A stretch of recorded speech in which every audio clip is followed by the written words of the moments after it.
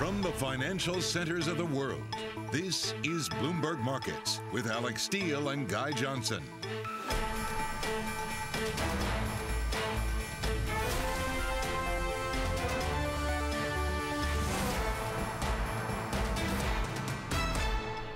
Thursday the 14th, 3 p.m. in London, 10 a.m. in New York, 30 minutes into the trading day in the United States. It's a nice trading day if you're in the equity market. From London, I'm Guy Johnson. Alix Steel is in New York. Welcome, everybody, to Bloomberg Markets. Alix, as I say, banks bossing this market, equities up, earnings delivering. Earnings delivering for most. Wells Fargo, I should point out, is the worst performer on the S&P, and you also have this really solid metals rally, and that's helping stocks as well. So S&P up by a full 1 percentage point. Tech is outperforming, but Freeport, McMoran, Copper, and Gold is one of the top performers within the S&P, which goes to that metal story. So I'll skip these two for a second, go to the industrial metals index here. I mean, we're looking at near record highs for a lot of these guys. You got copper, aluminum, zinc getting an upgrade from Citi as well. We had some industrial supply plants shutting down for zinc, so that's hurting the supply. So there's a lot of feed through from those higher natural gas prices into the production of some of these commodities. Now, you mentioned the banks, some of them doing well, Wells Fargo not so much, but the KBW Bank Index now flat. Now, the 530s, really interesting here. We're still at 98. Like, we just can't seem to reclaim that 100 level. If we sort of live in a sort of flattener world, what does that do for the likes of the banks? And speaking of, coming up in the next half hour, we will speak to James Gorman, Morgan Stanley chairman and CEO. Guy, really looking forward to that interview. There's so much to talk about, isn't there? Let's get a sneak preview on what we can expect in that conversation and what we're getting from the wider bank reporting season. We've only got really one major one still to come. We get Bank of America today, we've got Citi today, we've got Wells Fargo today, Morgan Stanley. It's a busy morning for Bloomberg's Wall Street reporter, Sonali Basak. Bring it all to, what are the takeaways? There's so much to talk about, but what are the kind of, distill it down for us, what are the key takeaways here? Investment banking is really still on top. So you have the big investment banks, Morgan Stanley, JP Morgan, really delivering very strong on advisory and underwriting fees, especially in equity underwriting that has not been deterred despite this more volatile environment. But then you get to the consumer and you do see a lot of divergence. You see Bank of America really beating on net interest income. That's the big story of the day. Its stock is higher, but you have Citigroup wavering between gains and losses today. Also, through the roof on investment banking and trading, but people are still looking through all of their consumer businesses and seeing where are their weaknesses, where are their gains, and how far do we still have to go. Really looking forward to having you back for that interview with James Gorman, Bloomberg Sonali Basak, the busiest woman right now on Bloomberg Television. Some other top stories that we're following for you, the eco data that's out. So you had prices paid to U.S. producers rose last month at a more moderated pace than expected, plus jobless claims fell to a new pandemic low. Let's break it all down with Bloomberg's international and economics and policy correspondent Michael McKee. Did Godot kind of take a break? Godot kind of takes a break. You know, if you're a semi-professional broadcaster, you learn how to do segues. I'll say banks make more money if their net interest margins are higher. Are we setting off a debate about whether the Fed's going to raise interest rates? Let's take a look. I don't like this chart, and the reason I don't like the chart is because the y-axis is all screwed up by what happened in the pandemic. But I had to show that because this shows you that we hit a pandemic low, 293,000 jobless claims last week, a post-pandemic low. We're getting back to around where we were. It does show that what we expected to happen when the extended federal benefits cut off and school started, et cetera, is finally happening. People are not filing as many claims, and that should augur well for the labor market. If people are going back into the labor market, they can get jobs. PPI was the other one. Now, this is where the debate's going to come in. Is it something the Fed can do something about or not? You take a look here at the core. This is the headline and the core, and you can see that energy prices are pushing both higher, but the core rate stayed flat, whereas the headline rate went up because headline incorporates oil, and so we're not seeing as much movement in the lower levels, the core goods levels, as we saw in the headline. And so that's some good news there that suggests that maybe some of these price pressures are starting to fade as we go forward. And that's what people are going to be watching as the Fed decides when to pull things together. And this is the energy index, and you can see what happened there. This is going to be the problem going forward. Energy for everybody is getting higher, and we leave it to Alix Steel to tell us when that is going to stop. Jay Powell's on line 3 for you, Alix. Yeah, I'm going to pick it up, but Alix will be certainly thinking about how to answer that question. Okay, Mike McKeith, thank you very much indeed. Mike was mentioning what's happening with the energy story. Shortages of natural gas in Europe and Asia, boosting demand for oil. That's deepening a supply deficit in the crude markets, according to the IEA. It's then having a ripple effect into the base metals. Within the last few minutes, copper passed $10,000 a ton again, to the highest since June. So where do we go from here? Does this continue? Eddie van der Walt joining us to give us a sense of what is happening here.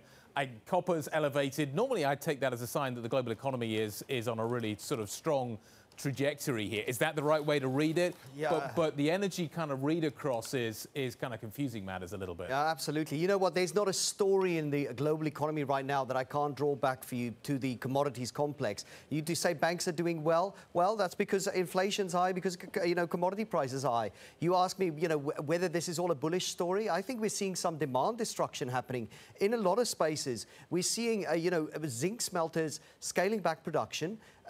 And because natural gas prices are so high, all of it comes back to commodities at the moment. And does it keep going?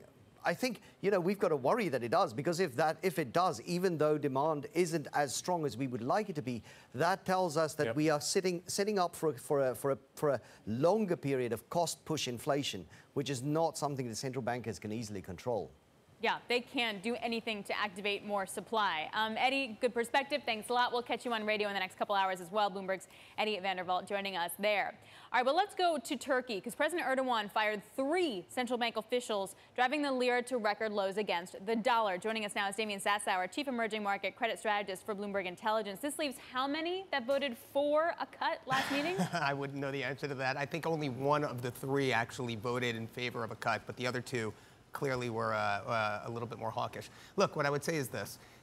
President Erdogan is seeking growth at all costs, even if that means diminished central bank policy credibility is all completely lost, and it has been, by the way. So now where do we stand in Turkey? We have basically, you know, basically they're going to cut rates, and the lira is going to plummet off the back of that. The central bank is going to have to dip into its FX reserves to defend the currency.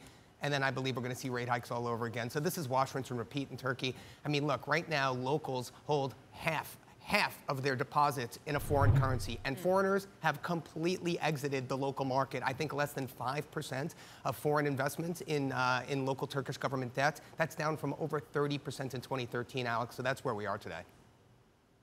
It's going to be interesting to see whether this ripples across into the geopolitical landscape as well. There's a whole issue surrounding jet fighters at the moment, and kind of which way Erdogan goes. Does he look towards Washington, or does he look towards Moscow? There's all kinds of other factors that are going to be overlaying this story as well. Damian, thank you very much indeed. Damian Sassower of Bloomberg Intelligence, looking at what President Erdogan thinks about rates and inflation and how different that is to everybody else. Coming up, we're going to get the market's take on the earnings season. Mira Pandit is going to be joining us from JP Morgan Asset Management, global market strategist over there. We'll get her take on what is happening here. This is Bloomberg.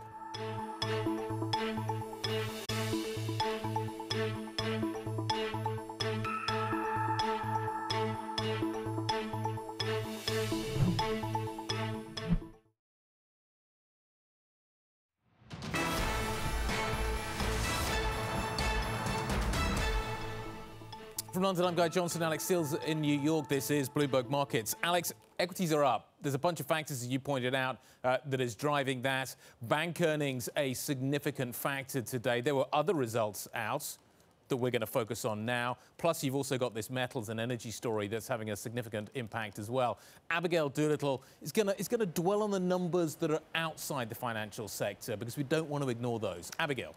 Guy, it is hard to believe that there's something beyond the bank earnings going on today, but we do have a number of big names that have reported, starting off with United Health Group shares really being rewarded, up 4.9% after they put up a strong quarter, beating both top and bottom line estimates. They also raised the outlook for the full year. Cowen is saying that the results are better than feared due to COVID disruptions. Now, very interesting, Walgreens had been higher in the pre-market, now down 3.6%. They put up a strong quarter. Traffic really improved, the vaccine helping their sales. However, they did also announce a $5.2 billion investment in Village MD, so really pairing primary care physician practices with their pharmacies, investors not liking it. That's often the case when you do have some sort of a deal, and that seems to be the case now. And then finally, Domino's Pizza, well off of its lows. At the lows, down 5%. They missed same-store sales comps. It seems that there is pizza fatigue from the pandemic. Now, what makes these earnings reports pretty interesting is the fact that there's not a ton of talk here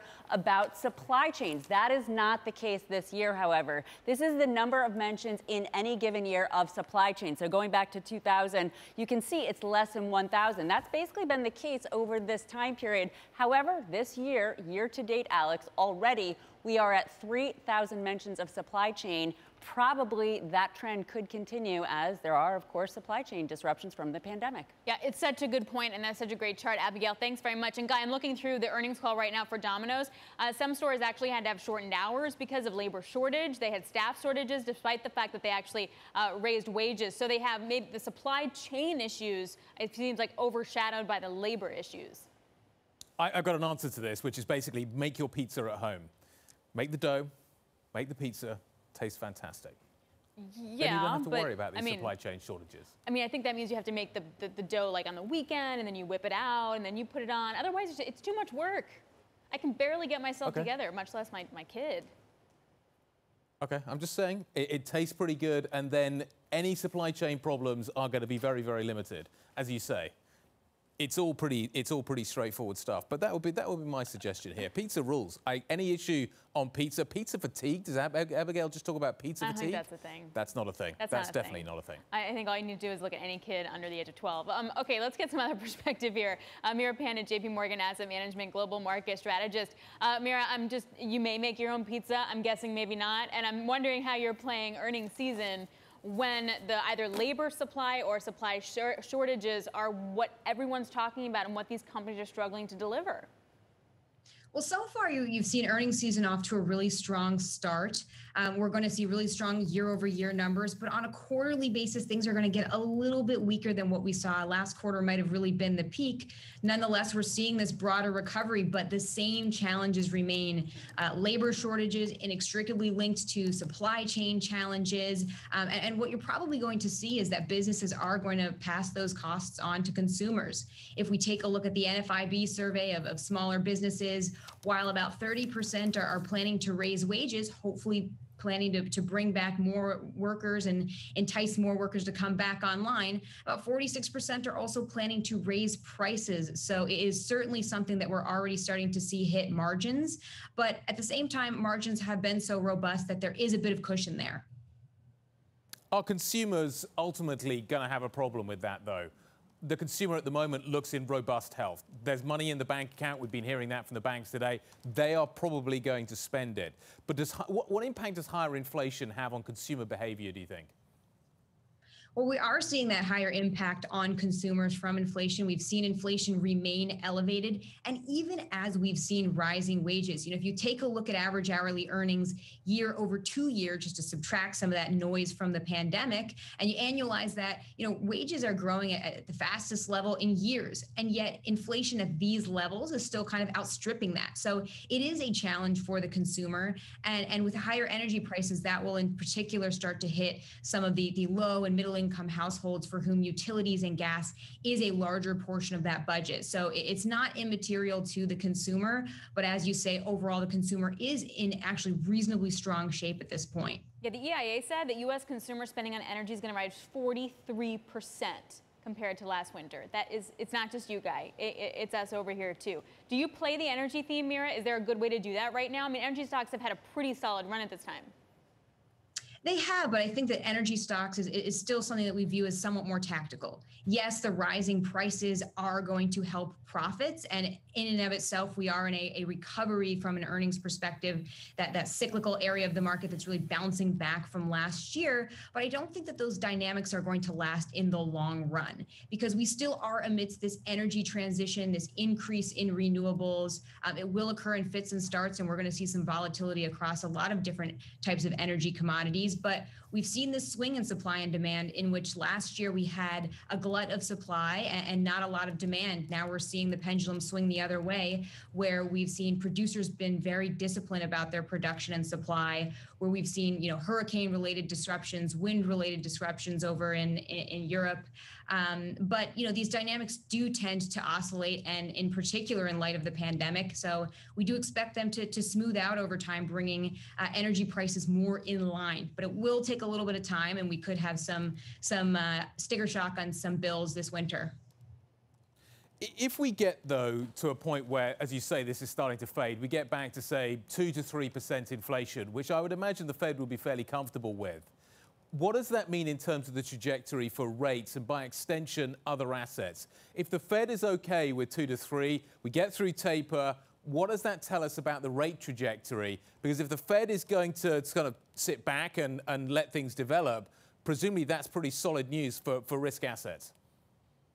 Well, what you'd likely see is that they'll keep with the tapering timeline, initiate that tapering process later this year, and by the middle of next year. That's going to help put some upward pressure on yields and really help that yield curve steepen, particularly as the shorter term rates remain anchored at zero. And in that environment, it would continue to be pretty supportive for some of the more value-oriented or cyclical stocks. I mean, take financials, for example. We've seen all the bank earnings this morning, greatly aided by a lot of the loan loss reserve releases and great investment banking fees. But at the same time, still some challenges from a very flat yield curve this summer. If we start to see that start to really steepen up into the next year, that's going to be supportive for areas like that within the market. Let's go to tech for a second. Some well-named investors are like, look, buy tech, but make sure you have an exit strategy, Barbara Nutt, for example. What do you do with technology? I think even when we start to see rates rise, it'll be a long time before it's truly punitive. And rates are just one factor that might weigh on growth stocks. Whereas, look, if we think about some of these business models, the incredibly strong profitability during a pandemic year, during a recovery year, they really are becoming quite all-weather and really important quality parts of portfolios. Yes, we want to be mindful of some of the areas that have already run a long way in terms of valuations, but I do think that a lot of these tech stocks are long-term holdings regardless of the rate environment, just given the kind of broader dynamics around that sector. Mira, it's always a pleasure, really insightful. Thank you very much indeed. Mira Pandit, JP Morgan Asset Management, Global Market Strategist. Thank you very much indeed. What are we going to talk about next? The world's biggest chip maker sees a bullish end to 2021. TSMC, more on Taiwan Semiconductors results next. This is Bloomberg.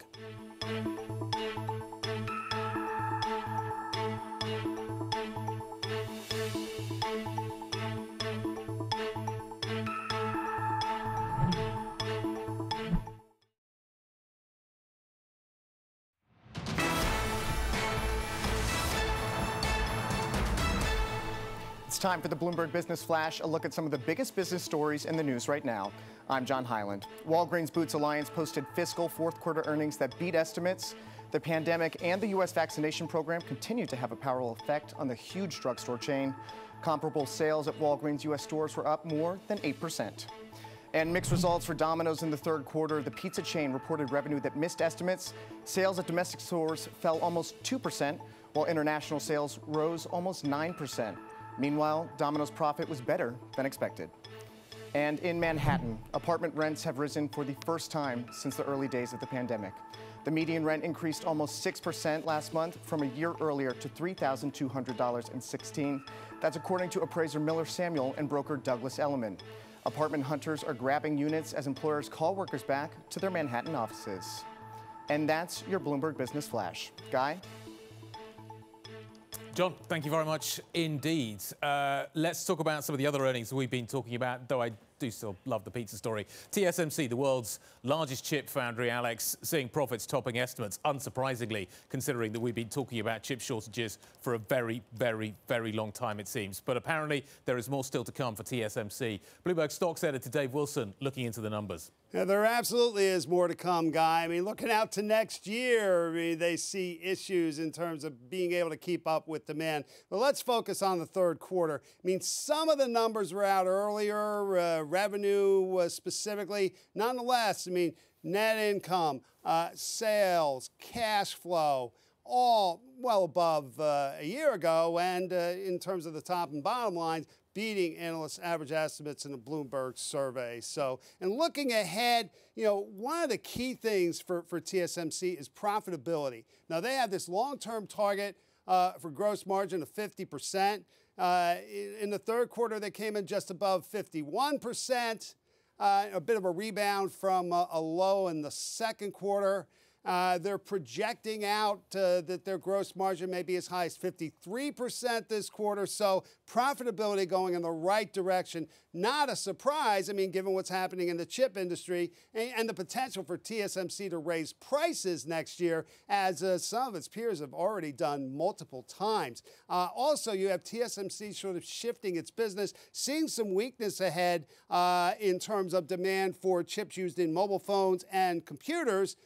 Where, in the case of smartphones, they have a lot of business, so they're shifting toward automakers. We know that's an issue. If you look at their biggest customers, you see where all that comes together.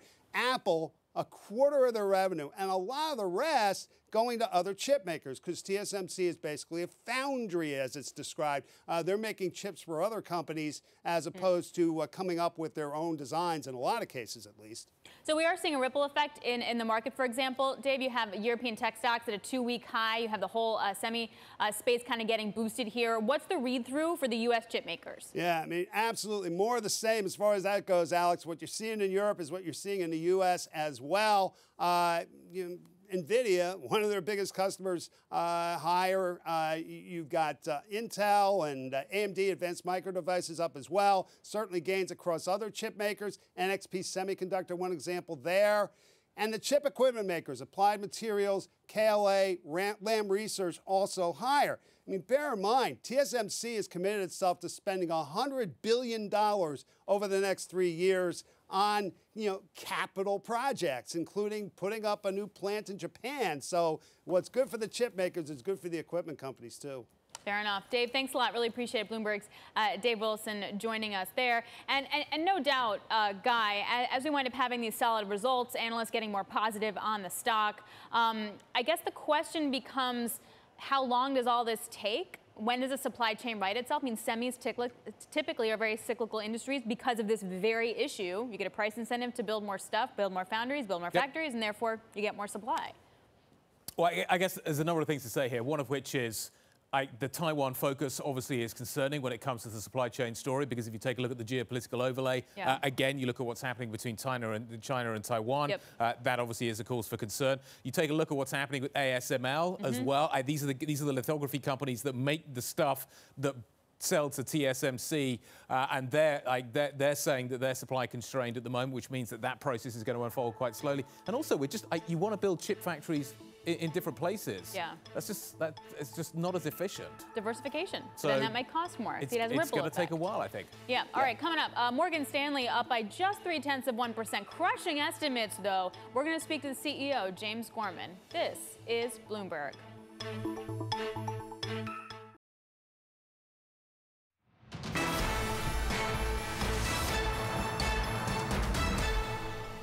Approaching 5:30 hour, live from London. I'm Guy Johnson, Alix Steel in New York. This is Bloomberg Markets. Alex, normally we don't stop the show to talk about the EIA natural gas storage data. But I think given current circumstances, this is a worthwhile exercise. Last week, 118.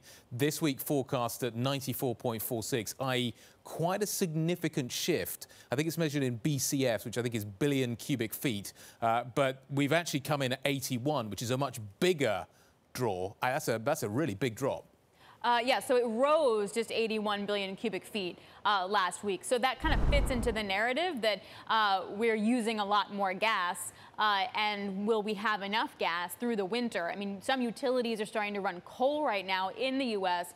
LNG exports are still getting pushed out at max capacity. We haven't curbed those exports yet, but this feeds into the whole, do we have enough storage situation, with storage change up by about 81 billion cubic feet as of last week. So now you're looking at something like 3.3 trillion cubic feet is what we have kind of in total.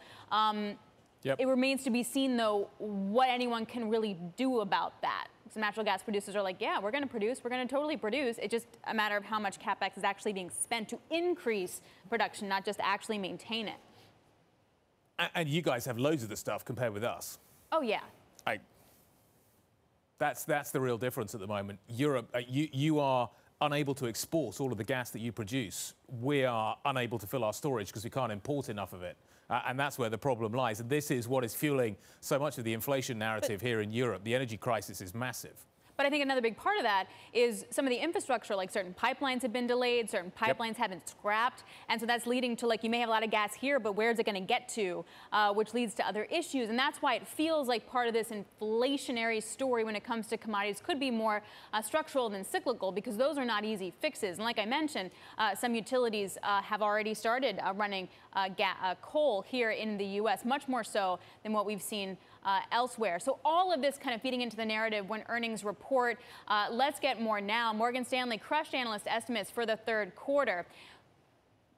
We welcome now our TV audience and radio listeners to James Gorman, Morgan Stanley Chairman and CEO, joins us now. Also with us, Bloomberg's Sonali Basak. James, thanks so much for joining us. I'll hand it over for Sonali for a few questions. Yeah, absolutely. James, thank you so much for joining us. You know, you have said just this morning you beat expectations and almost all of your major business lines. You've said you're gaining market share. Where can we expect you to expand the most in the next 6 to 12 months? Well, there's still a heck of a way to go, Sonali. Firstly, thanks for having us on. But we've got a lot of things in motion. We've just started really the whole workplace strategy, and we have several million clients that we brought to the firm through Solium and through E-Trade. That's just kicking off. I mean, the asset flows coming to the wealth and asset management business. I think we're about 400 billion year to date in new money that's come in. And then we're continuing to see share gain and extremely good performance across the whole investment banking, sales and trading platform. I don't expect the investment banking pipeline to slow down at this point. It remains very robust. And then as you know, eventually the Fed starts tapering, move to rate increases, you're going to see more volatility in the fixed income space, which we'll participate in. So there's a lot of stuff going on right now. Well, let's speak to those challenges for a second, James. You know, you had said during our earnings call a little bit earlier to watch out for volatility. Many of your peers have been very worried about interest rates. What are you most worried about as we start to close up this year still?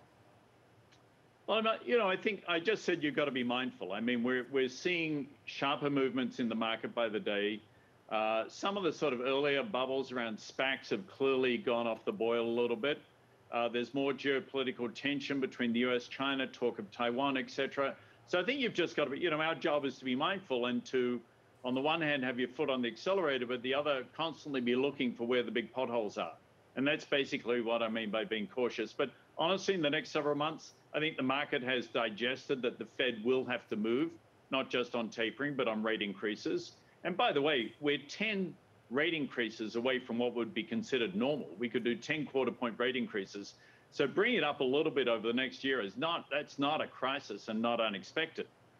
So you said not a crisis. So do you think that a lot of people who are worried about the next correction in the market, are those fears misplaced?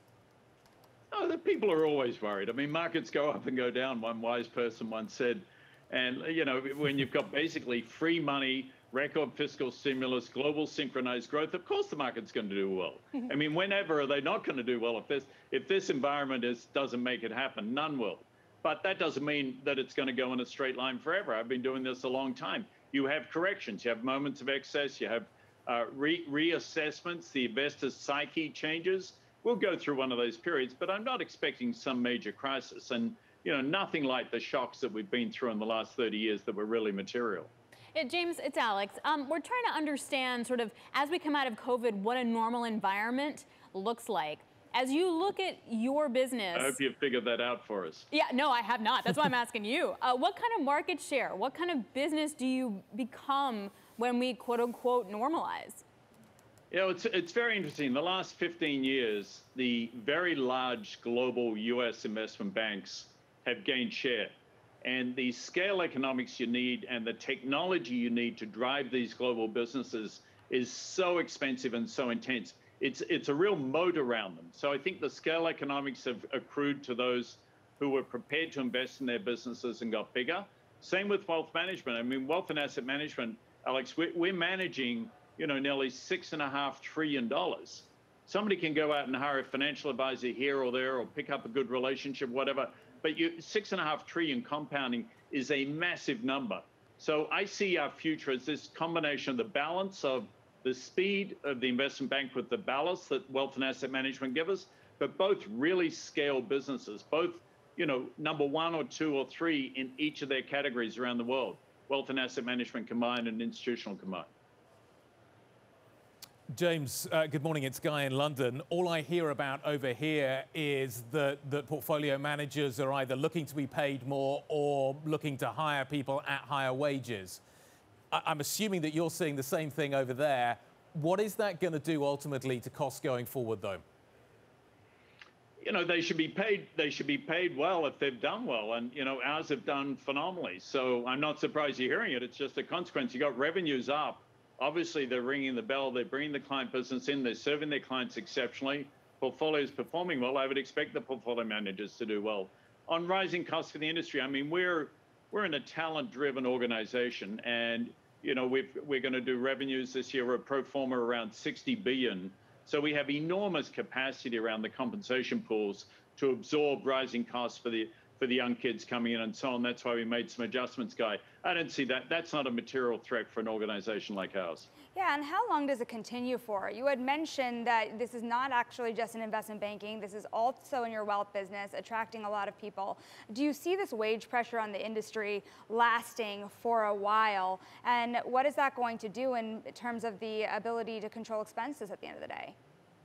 Yeah, Shonali, I really don't think it's going to be that important to what we do. I mean, this industry understands when markets are good, they're getting paid better. When they're not, they're not. If you don't perform, it goes down. So I think that there are some natural sort of hedges within these kinds of businesses that the traditional companies don't have. So honestly, my focus is on making sure we pay our people well for great jobs done, and they'll get paid great for doing that. That's our focus. But it's not an anxiety around wage inflation for this kind of company. Mm-hmm. Very different industries, obviously, affected dramatically. But what I see is real wage inflation around the world. Yeah, in that way, you're much more relatively insulated. But let's just go to jobs for a second, James. Last year, you promised not to cut jobs. Is that view changing now as things are, quote unquote, normalizing? Well, we did, that was something we decided, I think it was back in February, Alex, and we thought there was one thing we could take anxiety off our employees' shoulders was guarantee their job for the year. I mean, they had enough dealing with COVID and all the health issues and the economic issues going on around them and their families. We thought that was the right thing to do as part of our core values of do the right thing. We're in a different place this year. We guaranteed everybody their job, but we're not looking to cut jobs. I mean, we're actually trying to hire people. So we get over 100,000 resumes a year, as you would imagine. But, we've had some attrition, but not great. And we had very little last year. So, we've certainly got a lot of open positions here. And we're not, there's no major job cutting exercise that I see in the future at all. James, you mentioned inflation just a moment ago when you talked about wages. Inflation is going up broadly in a number of areas at the moment. Listening to what you've said, both in this conversation and on the call a little bit earlier on, you seem pretty confident about the trajectory we're on. You see clearly some bumps in the road. But you don't see inflation getting out of control. You see this as being something that we can manage our way through. Well, I mean, that's my assumption is that the Fed will manage through. I mean, they'll have to bring rates up. My prediction, Guy, has been for a long time, I've been much more hawkish. I would have brought rates up, certainly by the first quarter of next year, I'd start moving. They have a lot of capacity to move, and I think you've got to prick this bubble a little bit. Money's a bit too free and available right now. So, yeah, we're seeing, and I'm not a buyer of this story that it's all transitory, the inflation story. It's not transitory. I mean, wage inflation is real, and the supply chain interruptions, and you were talking about some of the natural gas and other things, have clearly been real. Some of that is temporary, but not all of it. So I think we're in a period where inflation is going to tick up. I think it's going to force the Fed's hand to move a little more aggressively than they're probably predicting now. And you saw that in the dot points that came out at the last FOMC meeting. I think, if I'm right, there were 5 dots for a rate increase in 2022. That moved to 9 dots at the next meeting. So we're seeing it through the Fed's own numbers. I really appreciate the really clear language about the inflation outlook there, James. You know, you also said today that Asia was a really big part of your gain in equities this quarter around. Obviously, when it comes to China, we've seen a lot of volatility built around those crackdowns. How do you view the region and its ability to help you push forward in the next few months or years? Well, we have a huge business in Asia, but, you know, all the way from where I grew up in Australia through to Japan with our partnership with MUFG, and obviously China, Greater China, Hong Kong, and through Southeast Asia, Indonesia, and Singapore. So it's actually quite a diversified business. We're not oversized in China. I mean, relative to the opportunity, we do very well. We're number 1 or 2 in a lot of the markets. We have an A-share license through a company called Washing Securities, but we're not oversized. We've got, you know, all of our wealth business, 95% of that is US-based. So we have a huge buffer in that we're very US-centric with our wealth business, asset management more diversified, and the institutional trading businesses are really, you know, they're diversified geographically. So China is obviously critical to us, but the current tensions and whatever happens as a result of that is not going to change the fundamental trajectory of Morgan Stanley. James, we really appreciate your time today. Thank you so much for so much of it. Morgan Stanley Chairman and CEO James Gorman. And of course, our thanks to Bloomberg's Sonali Basak. Okay, let's get some reaction.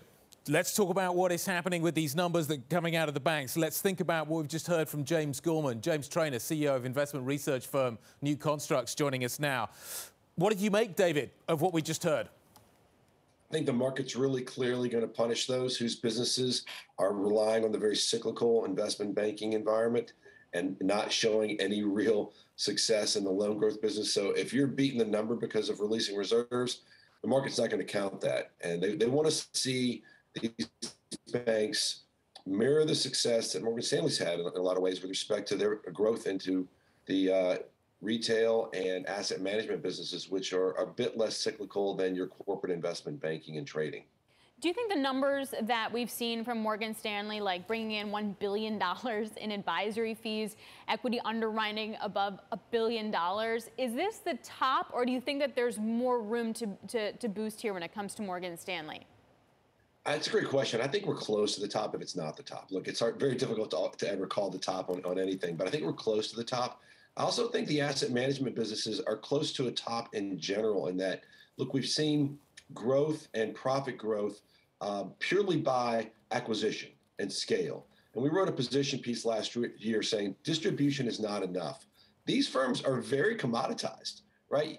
You know, Goldman Sachs and Morgan Stanley, they've got great brands, but at the end of the day, the asset management business is very commoditized. Talent's going to get a lot more expensive because there are very few people, as we know, who consistently beat the market.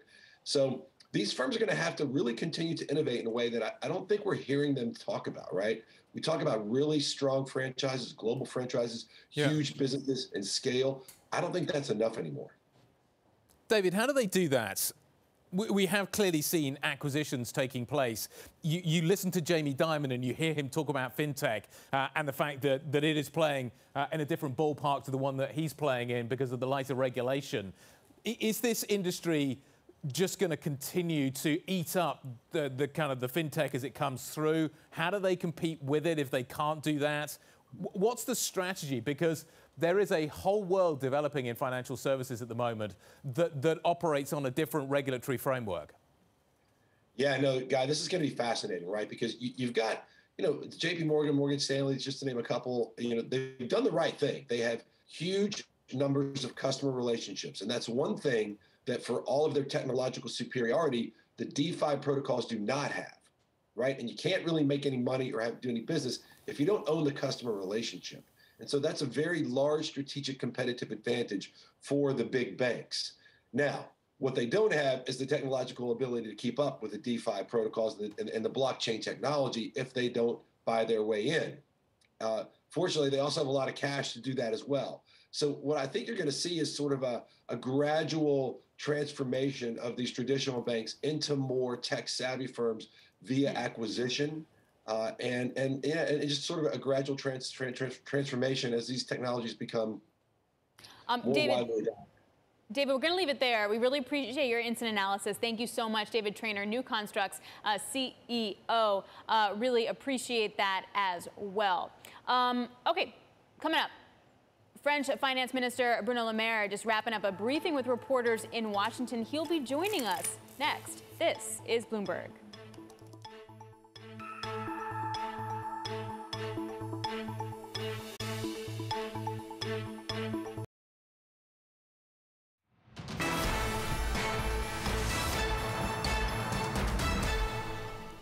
So the French Finance Minister Bruno Le Maire just finishing a briefing with reporters in Washington. He's in the US, of course, for the IMF World Bank meetings that are taking place in D.C. He's with Bloomberg's Amory Hordern, dodging acorns. Amory, over to you.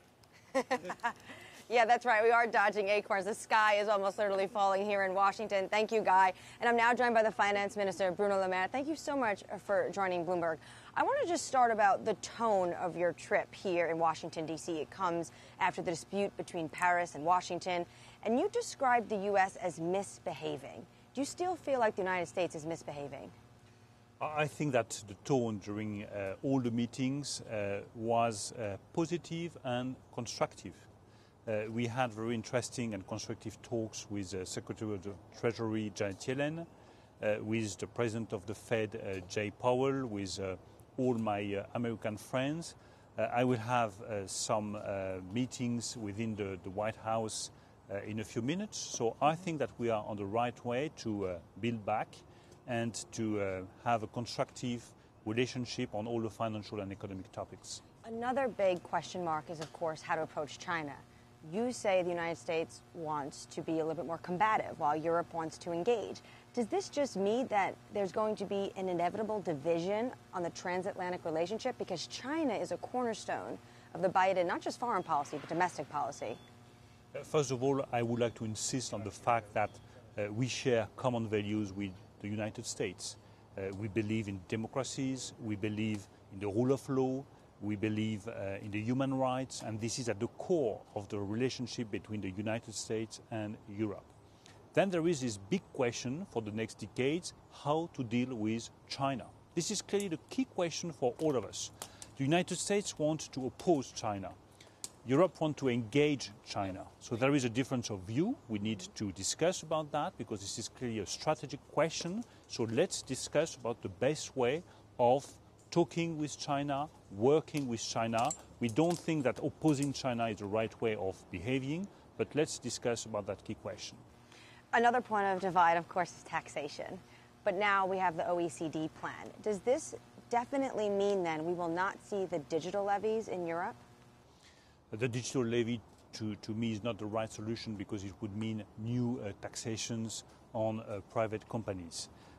But we succeeded in finding a compromise on this strategic question, which is a new international taxation system for the 21st century.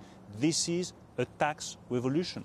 This is the first time that we succeeded in finding a solution on taxation issues. There is no way back. This means more fairness, more efficiency in the way we will tax the biggest companies in the world, the way we will tax profits made by companies without any physical presence in the nations. So that's clearly a major achievement. France played a key role, and the United States, under President Biden's leadership, gave the final push. So that's, I think, a very clear evidence that we are working well together on those key questions. But will the EU drop the digital levy now? Does that set the path forward? We will drop our national digital taxation as soon as the international taxation system will enter into force and will be implemented. As soon as there will be this international digital taxation being implemented, we will withdraw our national taxations. I took a very clear commitment to the US administration, to Janet Yellen, and we will, of course, stick to our political commitments. What about guarantees from the US on their tariffs on France and Europe? Did you get any guarantees that those will be dropped? For the time being, no, but we want, of course, these sanctions and these tariffs to be dropped. If we commit to withdraw our national taxation, there must be a commitment from the US administration to withdraw their tariffs on France and on all European countries. That's the best way of building a constructive relationship and a friendly relationship between the two continents. One thing that's going on in France and Europe is the energy prices. You've been in politics and economics for decades. You know the yellow vests well. What is France going to do to try to ease some of these rising energy costs? You need to take short-term solution, and you need to address the issue right now. That's exactly what we are doing with the Prime Minister and with the French President. We have decided to introduce very clear and strong decisions to protect the consumers against this increase of the energy prices that are clearly unbearable for the Are you worried French about people. inflation now? Is that a bigger risk? We have a level of inflation which is consistent with the strength of the economic recovery, but the level of inflation is directly linked with the energy prices, and that's why we want to protect the consumers from this increase in the energy prices. And you also need a long-term solution, and the long-term solution for us is a total overhaul of the European energy market. We don't want the electricity price to be dependent on the gas price. All right, Bruno Le Maire, thank you so much Thank for you. your time today. Alex Guy, the French finance minister, here at the beautiful French ambassador's residence, Bruno Le Maire. I think one of the key takeaways of these conversations between the United States and Europe, especially France, as mood music starts to change following the sub-spat, is that the big question going forward is how to deal and engage or combat China. Yep, 100%. Thanks so much, Anne-Marie. It was a great interview. French Finance Minister Bruno Le Maire speaking with Anne-Marie Hordern in Washington. So it feels like the longer-term strategic shift is going to be how to deal with China, Guy. It does, though, feel, as you heard at the end, that in terms of the energy crisis, it needs to be short-term solutions right now. So that would imply, say, more subsidies, et cetera, but then longer-term solutions. So still standing behind that renewable green energy push. Yeah, one cannot divert Europe from the other, I think, is the challenge in the more medium term. But in the short term, Europe faces a number of different challenges. France still relies and imports a lot of Russian gas. Germany imports even more. Yeah, a lot more. Where does that leave Europe? Where does that leave European security? France obviously has made a big bet on nuclear. Germany's walked away from that. There's a patchwork across Europe in terms of energy needs and demands. And resolving that on a coordinated basis, I think, is going to be really tricky, particularly if you are then putting a green overlay on top of all of that. You then put China into the mix as well. Europe relies on Russia for energy and China for exports. Yeah. That's a pretty tough place to be. Yeah, and I just wonder sort of who sort of takes the reins here? Like, clearly, Macron's trying to do that to some extent, but there are elections that are going to be coming up that'll prove difficult. Germany's still working on their government, if Merkel stepping back. So Olaf Scholz, sure, potentially. But it's like, who's going to be that person that's really going to unite and lead? Can Macron and Scholz do that together? What if Macron doesn't win? I mean, there are just lots of political overlays as well that I think is going to make things a little bit more complicated to get something cohesive done. There's a name you're missing off that list, which, of course, is Mario Draghi coming out of Italy. Yeah, true. But he's not elected, so does that change that narrative? And he also feels very focused on what he's doing in Italy right now, though he has taken Italy back firmly in terms of its relationship with China to a more European base, looking at China in a more cautious way. Anyway, we're going to talk about all of this. We're going to continue to focus on what is happening with the inflation narrative, the energy story. We'll be joined in the European close by Kiran Ganesh. He is UBS Wealth Management. We'll find out what he thinks about this story next. This is Bloomberg.